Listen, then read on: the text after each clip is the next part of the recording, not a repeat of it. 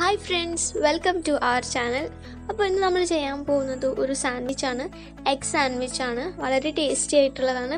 നമ്മൾ എഗ്ഗ് വെച്ചിട്ട് തന്നെ പല ടൈപ്പായിട്ട് ഫില്ലിങ്സ് ഒക്കെ ചെയ്തിട്ടാണ് ഈ സാൻഡ്വിച്ച് ചെയ്യുന്നത്. ഇത് വളരെ ഡിഫറെൻ്റ് ആയിട്ടുള്ള ഒരു ടേസ്റ്റാണ്. നമ്മൾ സാധാ കഴിക്കുന്ന സാൻഡ്വിച്ച് പോലെയല്ല, വളരെ ഡിഫറെൻ്റ് ആയിട്ടുള്ള ടേസ്റ്റാണ്. അപ്പോൾ നിങ്ങൾക്ക് വീട്ടിൽ ട്രൈ ചെയ്ത് നോക്കാൻ പറ്റുന്നത് വളരെ ഈസി ആയിട്ടുള്ള നമുക്ക് സ്ഥിരം കിട്ടുന്ന കുറച്ച് സാധനങ്ങളൊക്കെ വെച്ചിട്ടാണ് ഇത് ചെയ്യുന്നത്. അപ്പോൾ നമുക്ക് അധികം സമയം കളയാതെ നമ്മുടെ എഗ് സാൻഡ്വിച്ച് എങ്ങനെയാണ് തയ്യാറാക്കി എടുക്കാമെന്ന് നമുക്ക് നോക്കാം. ഇപ്പോൾ നമ്മളൊരു പാൻ വെച്ചിട്ടുണ്ട്, അതിലേക്ക് ഓയിൽ ഒഴിച്ചിട്ടുണ്ട്. ഓയിലൊന്ന് ചൂടായി വരുമ്പോൾ നമ്മൾ അതിലേക്ക് ഇത് പുഴുങ്ങിയ മുട്ടയാണ്. പുഴുങ്ങിയ മുട്ടയുടെ വൈറ്റ് എടുത്തിട്ട് നമ്മൾ ഗ്രേറ്റ് ചെയ്തതാണ്. 4 മുട്ടയാണ് എടുത്തിട്ടുള്ളത്. അത് ഇതുപോലെ ഇങ്ങനെ ചെറുതായി ഗ്രേറ്റ് ചെയ്തെടുക്കണം. ഇതൊന്ന് ജസ്റ്റ് കുറച്ച് നേരം നമുക്കൊന്ന് റോസ്റ്റ് ചെയ്തെടുക്കാം. ഇനി ഇതിലേക്ക് നമ്മൾ എരിവിനായിട്ട് 1 സ്പൂൺ പച്ചമുളകാണ് ചേർക്കുന്നത്. അതുപോലെ തന്നെ ഇതിലേക്ക് 1 സ്പൂണോളം കറിവേപ്പില ചേർക്കുകയാണ്. കറിവേപ്പില ഒന്ന് ജസ്റ്റ് ഒന്ന് പൊട്ടിച്ചിടാൻ നോക്കാം, അല്ലെങ്കിൽ ഇങ്ങനെ കഴിക്കുമ്പോൾ ഇടയിൽ ഇങ്ങനെ ബുദ്ധിമുട്ടാവും.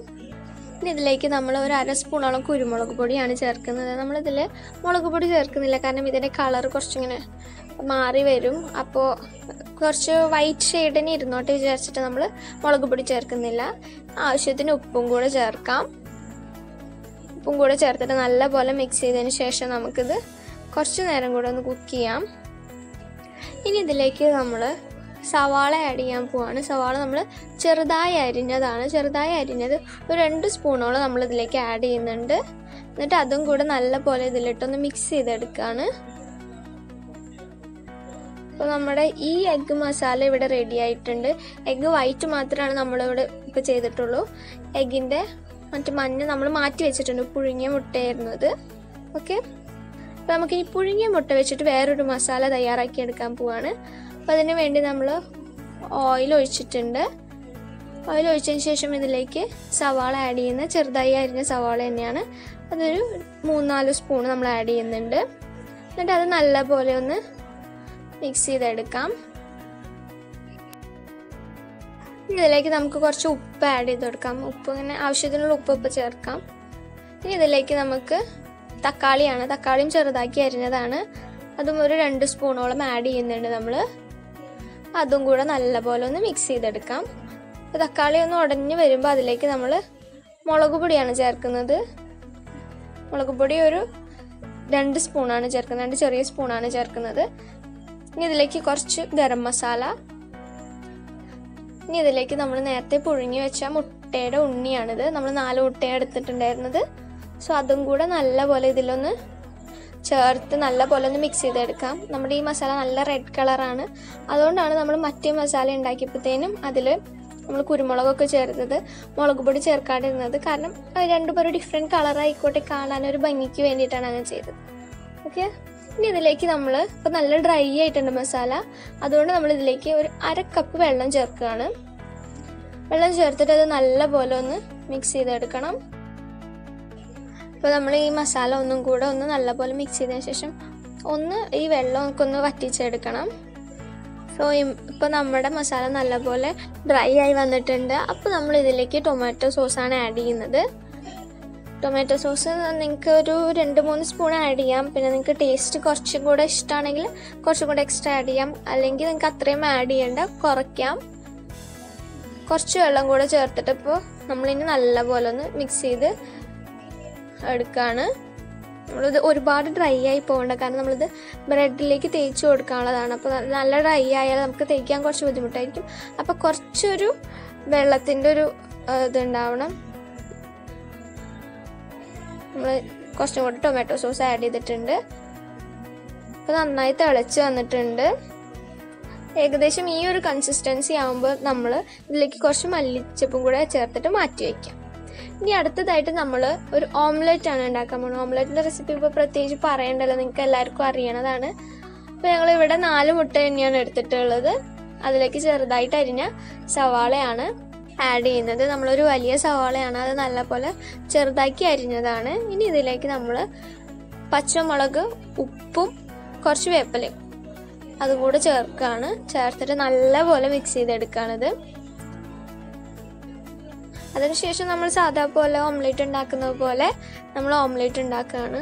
പാൻ ചൂടായിട്ടുണ്ട്, അതിലേക്ക് നമ്മൾ ഓയിൽ ഒഴിച്ച് കൊടുത്തിട്ടുണ്ട്. ഓയിൽ നല്ലപോലെ ചൂടായിട്ടുണ്ട്, അതിലേക്ക് നമ്മൾ നേരത്തെ മിക്സ് ചെയ്ത് വെച്ച മുട്ട ആഡ് ചെയ്യാണ്. നമ്മൾ ഓംലേറ്റ് 2 സൈഡും നല്ലപോലെ കുക്ക് ചെയ്യണം. അപ്പോൾ നമ്മളത് കഴിഞ്ഞ് മറിച്ചിട്ട് കൊടുക്കാം. പിന്നെ നമ്മളിത് കുറച്ച് വലിയ ഓംലേറ്റ് ആണ്, അതുകൊണ്ട് നമ്മൾ ഇത് കട്ട് ചെയ്യുന്നുണ്ട്. 4 ഈക്വൽ പീസസ് ആയിട്ട് കട്ട് ചെയ്യുന്നുണ്ട്. കാരണം നമ്മൾ ബ്രെഡിൻ്റെ ഉള്ളിൽ ഇങ്ങനെ ഒതുങ്ങിയിരിക്കണമെങ്കിൽ നമുക്കൊന്ന് ചെറുതാക്കണം, അതുകൊണ്ട് നമ്മൾ കട്ട് ചെയ്യുന്നുണ്ട്. അപ്പോൾ ഇനി നമ്മൾ നമ്മുടെ സാൻഡ്വിച്ചിൻ്റെ ഫില്ലിങ്സ് ചെയ്യാൻ പോവാണ്. സോ നമ്മൾ കുറച്ച് ബട്ടർ ആഡ് ചെയ്തതിന് ശേഷം ആ ഒരു ബ്രെഡ് നല്ലപോലെ ഒന്ന് ടോസ്റ്റ് ചെയ്തെടുക്കുകയാണ്. നമ്മൾ 2 സൈഡും ടോസ്റ്റ് ചെയ്യുന്നില്ല, ഏറ്റവും താഴെ വരുന്ന ഭാഗം മാത്രമേ ടോസ്റ്റ് ചെയ്തിട്ടുള്ളൂ. ഇനി അതിൻ്റെ മേലെ ഭാഗത്തേക്ക് നമ്മൾ തയ്യാറാക്കി വെച്ചിട്ടുള്ള ആ മുട്ടയുടെ മസാലയാണിത്. മുട്ടയുടെ മഞ്ഞ ഉപയോഗിച്ചുണ്ടാക്കിയ മസാലയാണ്. അത് നമ്മൾ എല്ലാ ഭാഗത്തും നല്ലപോലെ സ്പ്രെഡ് ചെയ്ത് കൊടുക്കണം. അതിനുശേഷം നമ്മൾ ഇതിൻ്റെ മേലെ കുറച്ച് ചീസ് ആഡ് ചെയ്യാണ്. മോസറല്ല ചീസാണ്, ഗ്രേറ്റ് ചെയ്ത് വെച്ചായിരുന്നു. അപ്പോൾ അത് നമുക്ക് ആഡ് ചെയ്ത് കൊടുക്കാം. ചീസ് നിങ്ങൾക്ക് ഇഷ്ടമല്ലെങ്കിൽ കുഴപ്പമില്ല കേട്ടോ, അത് ആഡ് ചെയ്തില്ലെങ്കിൽ കുഴപ്പമില്ല. പക്ഷേ ചീസ് ഉണ്ടെങ്കിൽ കുറച്ചും കൂടി ടേസ്റ്റിയാണിത്. ഓക്കെ, അപ്പോൾ നമ്മൾ നല്ലപോലെ ചീസ് ആഡ് ചെയ്തിട്ടുണ്ട്. ഇനി ഇതിലേക്ക് നമ്മൾ നേരത്തെ തയ്യാറാക്കി വെച്ച ഓംലെറ്റാണ്. ഓംലെറ്റ് ഇതുപോലെ ചെറിയ പീസാക്കി കട്ട് ചെയ്തു. ഇനി അതിൻ്റെ മേലേക്കാണ് നമ്മൾ നേരത്തെ ആദ്യമേ തയ്യാറാക്കി വെച്ച എഗ്ഗിൻ്റെ വൈറ്റ് ഉപയോഗിച്ചിട്ടുള്ള മസാല ചേർക്കുന്നത്. ഇതും കൂടി റെഡ് വന്നിരുന്നെങ്കിൽ അത്ര ഭംഗി ഉണ്ടാവില്ല, കാരണം അതുകൊണ്ടാണ് നമ്മളിത് ഒരു വൈറ്റ് ഷെയ്ഡിൽ തന്നെ ഏകദേശം വെച്ചത്. ഇനി അതിൻ്റെ മേലേക്ക് കുറച്ചും കൂടെ ചീസ് ആഡ് ചെയ്യുന്നുണ്ട്. അപ്പോൾ നമ്മുടെ ഫില്ലിങ്സ് ആയിട്ടുണ്ട്. ഇനി നമ്മൾ വേറൊരു ബ്രെഡ് എടുത്തിട്ട് ഇത് കവർ ചെയ്യാണ്. ആ ബ്രെഡിൻ്റെ ഒരു സൈഡ് ഓൾറെഡി ടോസ്റ്റ് ചെയ്ത് വെച്ചതാണ്. അതിൻ്റെ മേലെയും കുറച്ചും കൂടെ നമുക്ക് ഈ മസാല സ്പ്രെഡ് ചെയ്തതിന് ശേഷം നമുക്ക് കവർ ചെയ്താൽ മതി. അല്ലെങ്കിൽ ഇത് മറിച്ചിടാൻ ബുദ്ധിമുട്ടാവുമെന്ന് വിചാരിച്ചിട്ടാണ് നമ്മൾ ഓൾറെഡി ഒരു സൈഡ് അങ്ങനെ ടോസ്റ്റ് ചെയ്ത് വെച്ചത്. അതല്ല, നിങ്ങൾക്കിപ്പോൾ മറിച്ചിടാൻ കുഴപ്പമില്ലെങ്കിൽ നമുക്ക് അങ്ങനെ തന്നെ മറിച്ചിടാം, എന്നിട്ട് ടോസ്റ്റ് ചെയ്താൽ മതി. ഇപ്പോൾ നമ്മുടെ സാൻഡ്വിച്ച് ഇവിടെ റെഡി ആയിട്ടുണ്ട്. അത് അടിഭാഗം നല്ലപോലെ ടോസ്റ്റ് ആയിട്ടുണ്ട്.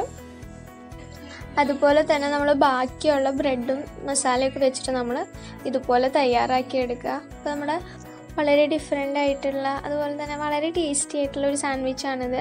അപ്പോൾ എല്ലാവരും വീട്ടിൽ ട്രൈ ചെയ്ത് നോക്കുക. വീഡിയോ ഇഷ്ടപ്പെട്ടെങ്കിൽ ലൈക്ക് ചെയ്യാനും ഷെയർ ചെയ്യാനും മറക്കരുത്.